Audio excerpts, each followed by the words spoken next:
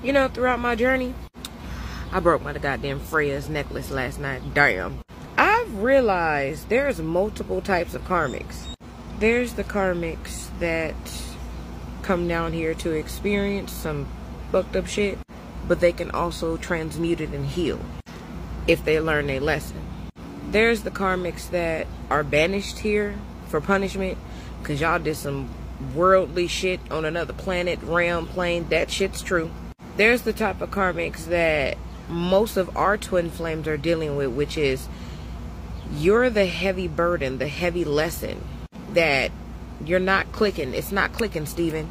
Some of them we all signed a contract with for them to awaken and heal, or just realize how karmic your ass is. Just realize that you've been bringing this type of karma throughout lifetimes, and we're trying to help you with this old contract, but you're not getting it, so you're going to repeat this cycle for lifetimes while twins are in union. It's all type of karmics. Those mostly are the ones that our twins are dealing with. The ones that are not going to heal, are not going to take accountability. When you're in union, they're going to stalk you to the rest of their days. If they have some type of non-biological child, they're going to try to use that child even after union, and it's not going to work.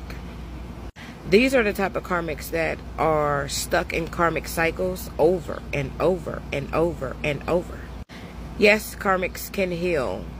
It just all depends on what karmic it is. I think everybody has the chance to heal. I mean, you have a chance, you could. But healing, I think healing is a gift.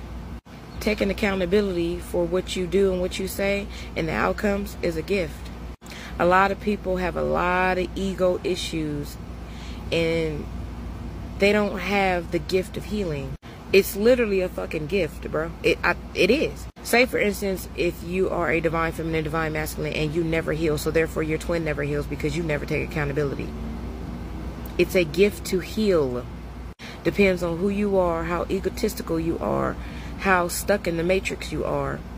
Do you get what I'm saying? Not everybody is meant to heal. These type of soul contracts, not everybody is meant to heal. But hopefully, if you are divine feminine, divine masculine, hopefully you do wake the fuck up, because it could be time. You get what I'm saying? And if this on your FIP, don't argue with me. Argue with your frequency.